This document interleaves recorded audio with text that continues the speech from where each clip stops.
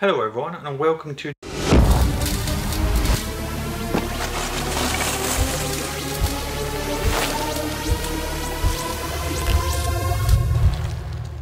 Now some recent YouTube videos I've put up with myself and my wife bike pack rafting.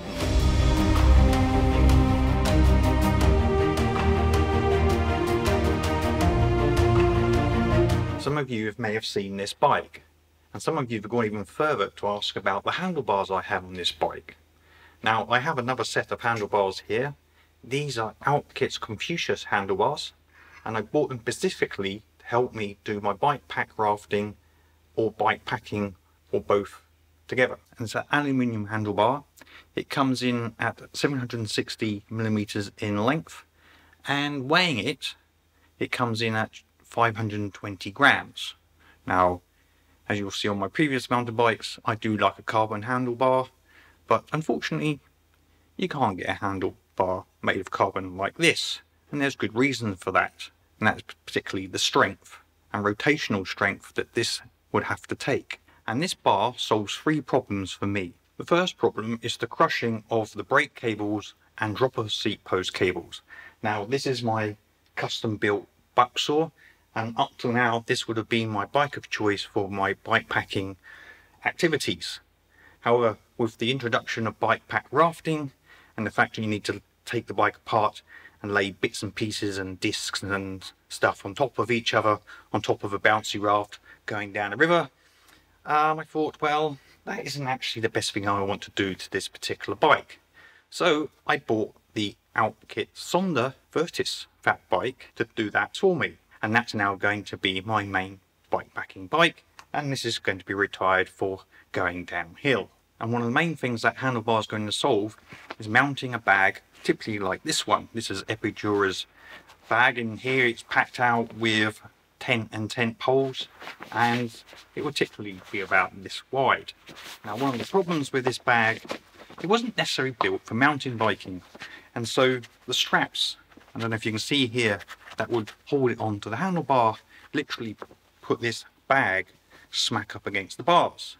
And the problem with that is, even if you really strap it out tight, is bouncing up and down single track with little baby head rocks that bump over, this really does get thrown around, and I'm likely to break stuff. Let me explain a little bit better. Now if you can imagine that bag looped on at these 2 points here and smack up against this edge of this bar, then what it does is it crushes all these cables, especially when you go and turn the handlebars. These are crushed up against the stem, and it doesn't do these cables any good. And the particular one you have to pay attention to on this bike is the dropper seat post tube here, and this has a little needle inside it which can easily break if bent. So I want to protect the cables. The other issue, particularly on small frame bikes like my wife's Canyon Dude, which is a small frame, is the bag hangs over here and down, and with a suspension fork it ends up touching the wheel. So we needed something to hold the bag steady yet not crush the cables and keep it off the front tyre. Now I did make a video of this a few years back, and I will leave a link to it here. If you want to see that, that will go into more detail of how I solved that problem then. But this is a next generation solution on the new fat bike. So while we've solved one problem with the bike, and we've moved the bag away and protected the cables and the head tube stem from being scratched from all that bouncing bag, we've created another problem. Moving the bag out here creates a rotational force, and with the best will in the world, if you can imagine my hand being the handlebar stem with bolts in it done up as tight as it can, all that weight jiggling around and bumping over single track and baby head rocks, this is going to rotate. To solve this second problem, I have this.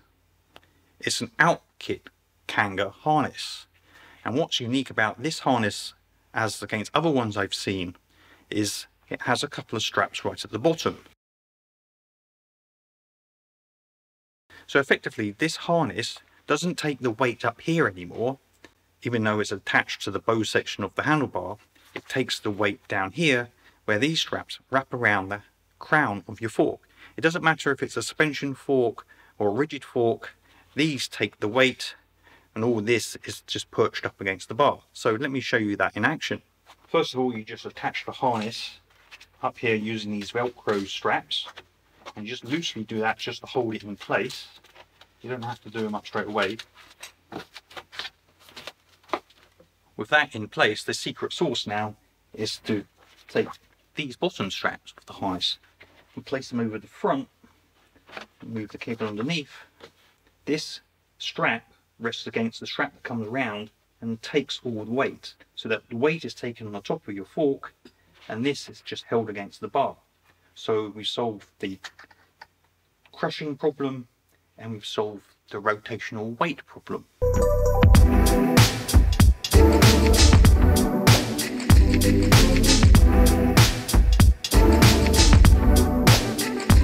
You may have noticed these black marks here. This is duct tape, and the only reason I put this on here is because, yes, even though it's for bike packing and this bike is not meant to be cared for, I went ahead and did some protection of the paintwork.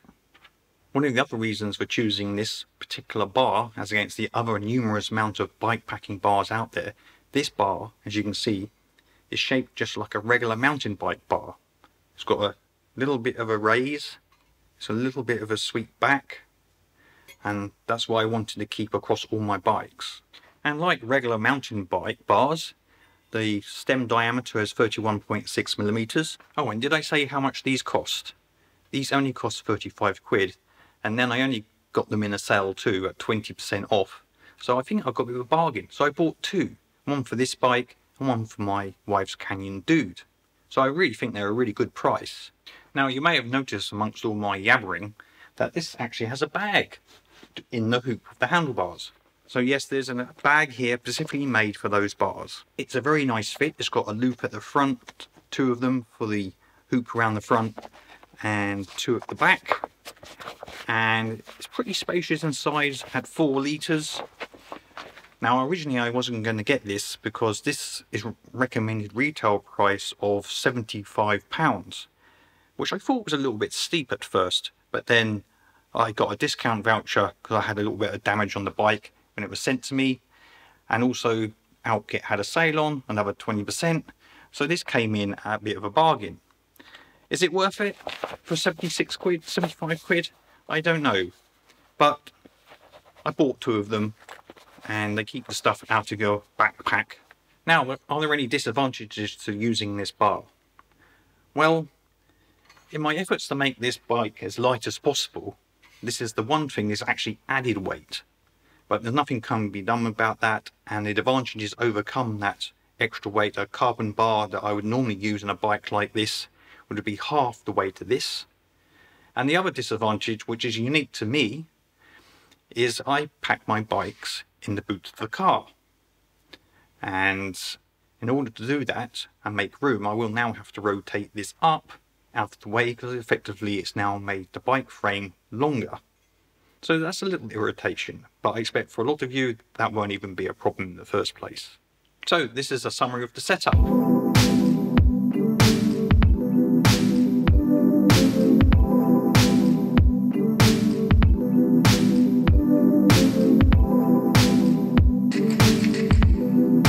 That's it for this video. I hope you found that useful. I'm really going to enjoy using these bars, and it will cause less stress and more relief in a lot of ways. So I hope you like this video. If you do, please do give it a thumbs up. And of course, you want to see more videos like this, us bike pack rafting, bike packing, the combination of the two, lugging stuff around, then do hit that subscription button, turn on notifications, be sure not to miss any future videos. Keep safe, keep well, and I'll catch up with you guys next time.